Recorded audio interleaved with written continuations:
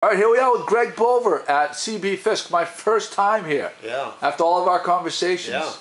And the reason we're here is you have an upcoming open house this weekend. That's right, on Saturday, the whatever date that is, the 13th. 13th, yep. At 2 o'clock, from 2 to 6 actually in the afternoon.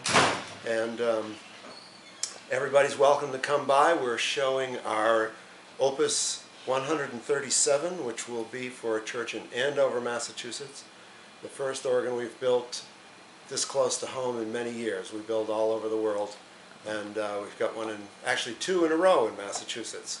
Andover, which we're showing on Saturday, and then the one following that will be at Harvard University, and that's the model that we're looking at now.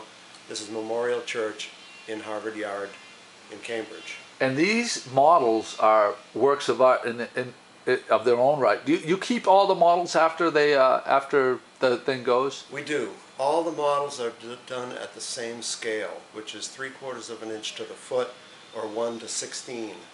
So the first thing we do when we get a job, when we've signed the contract, is that we build a model of the building. We go and we take lots of photographs, we take lots of measurements, and we build these models in scale because we design the organs with these models.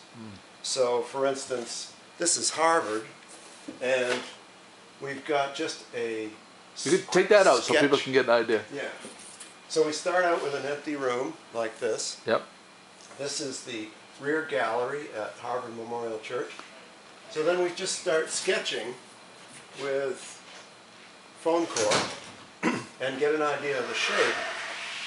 And one of the great things about building all the models to the same scale is that we can take other models, other organs from other churches or other concert halls, put them in this model, and you find out right away what's not going to work. Ah, yeah. So then the sketches get developed a little more and a little more.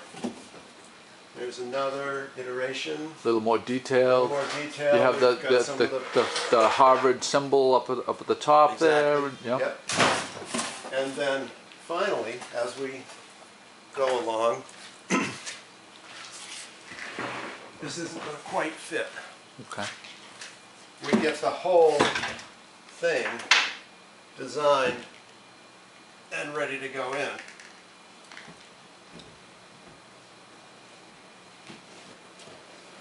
That fits. Nice.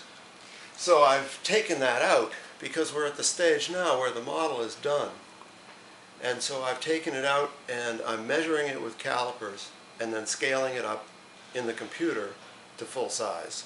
So we draw the whole thing full size in the computer, and then I can make my shop drawings from those drawings, and the drawings go out to the shop and the parts get made, and The elves go to work. 8 months later, lo and behold, we have another open house. Yeah. So we can look at the... 8 months is about the time? Well, for a big one like Harvard, it'll be that long. We're delivering Harvard the 4th of June next summer.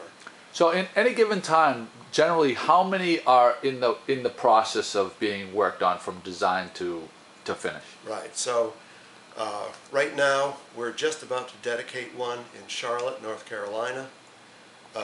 That organ is complete and has been adjusted to the acoustics of the building in place. A lot of the work happens on the site afterwards. You said about 20% of the work is... Yeah. So that organ was 15,000 person hours, so about 3,000 hours have been spent by various teams in Charlotte.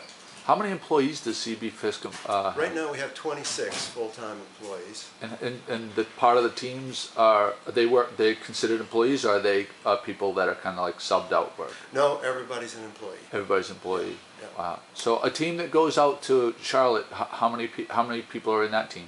Well, initially when we deliver the organ, we would send from 4 to 6 people along with it. It goes in trucks from Hiltz Moving and Storage next door. They've been moving organs for us for 35 years. Wow. And they take it where it's going to go. We even hire them to pack it if it goes overseas. It goes in sea containers, of course, and goes by ship.